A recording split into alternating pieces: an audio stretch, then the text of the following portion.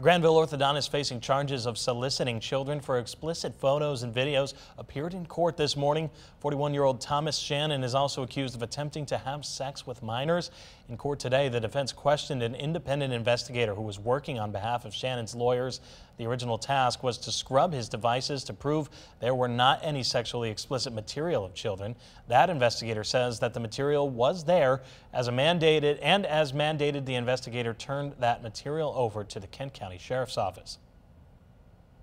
And I said to him, I just want you to know that you really should have a heart-to-heart with Dr. Shannon, because I did see some content that concerned me, and I thought that he should have a heart-to-heart with him before we extracted that.